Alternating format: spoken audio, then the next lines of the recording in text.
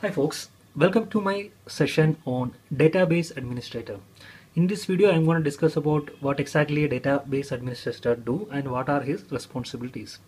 It comes a major role in DBMS, database management system. So I'll read one by one.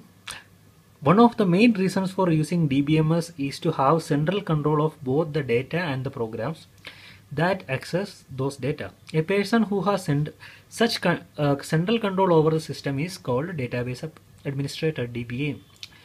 So every organization and company have its own database. So one person is there for the access and giving who is making rules for this database.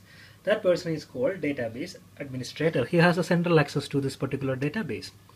And the functions of a database administrator include schema definition. The database administrator creates the original database schema by executing a set of data definition statements in DDL.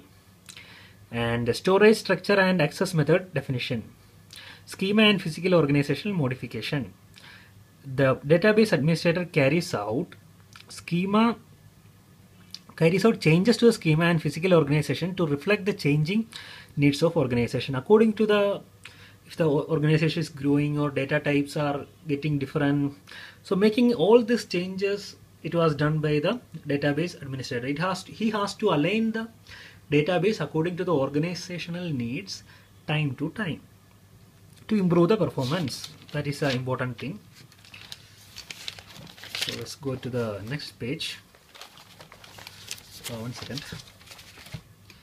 Yep. Yeah. So granting of authorization for data access. By other responsibilities is by granting different types of authorization, the database administrator can regulate which parts of the database various users can access. So other responsibility to granting access. So he can, if in organization 10 or 100 people are there, the needs of the data for the 100 people are different. For some finance people need some sort of information, design people need some sort of information, management needs some sort of information. There is no need to give entire access to everybody.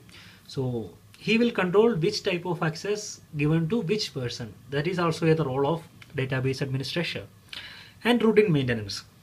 Anyway, you are managing the data, then you have to do the maintenance also. So examples of database administrators, routine maintenance activities are periodically backing up the database. So there will be so much of data. If it is losses, it will be a very difficult problem for the company. So you have to take a scheduled backup for every time. It has to be in tape, remote server, and prevent loss of data in case of disasters such as flooding, natural disasters maybe happen. Ensuring that enough free disk space is available for normal operations. He has to always ensure that some free disk space is always available. Otherwise, it is a chance of corrupting. It will be happen. And upgrading disk space as required. Whenever a requirement is come, he has to upgrade it also. And monitoring jobs running on the database and ensuring that performance is not degraded by very expensive tasks submitted by some users. Some users tasks are very different. It won't affect the performance of the database. So in this session, I explain you about the roles and responsibilities of a database administrator. I hope you understand the basics. And if you like my video, please subscribe my YouTube channel. Thank you for watching. Bye bye.